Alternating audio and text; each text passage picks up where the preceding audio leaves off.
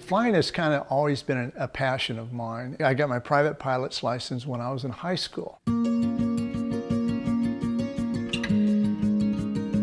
I'm an airline pilot for Delta Airlines. My wife, Christine, I've been married to her for about 32 years. We have 4 children here, 2 boys, 2 girls, that we raised here on this farm. Rusty always knew he wanted to be a pilot, and he worked really hard at it. There were a lot of times when he just hung out at the airport watching airplanes. If you had something that you absolutely loved and you couldn't do it, I think it would be devastating. As a pilot, we have to have 2 physicals every year, and at one of those physicals, you're required to have an EKG. They discovered I was in atrial fib, which was unbeknownst to me.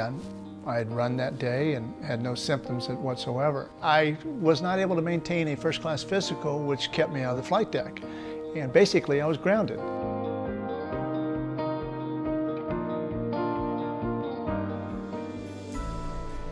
Rusty told me about how much AFib or atrial fibrillation had affected his work as a pilot, and this had significant implications. We chose to use Biosense Webster's mapping system, and that allows us to tell exactly how much we're pushing the tissue, how much force we're putting into the tissue, which will not only improve the chances of a successful ablation, but also minimize complications.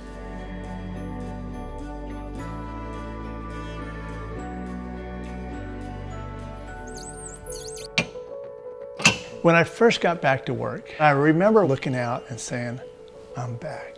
I loved it. I was so happy to be back because I did miss the cockpit. I did miss the flight deck. I missed the people I worked with. I missed the interaction. We always see patients a year later to see if the procedure was successful, how they have been doing. I'm there in the doctor's office. The nurse comes in, takes your vitals, and a little chit-chat. And I told her I just returned from Japan yesterday, and she made a comment. She said, well, Dr. Osorio has been traveling as well. He's been in Asia. He asked me, Doctor, I heard you've been overseas. Where are you coming from? And I told him, I'm just coming from Japan.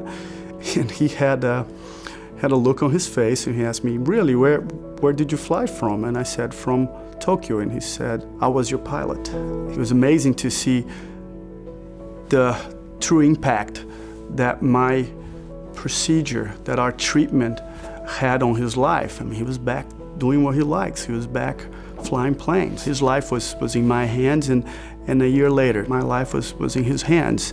And I think that's a very neat way to look at it, and very special.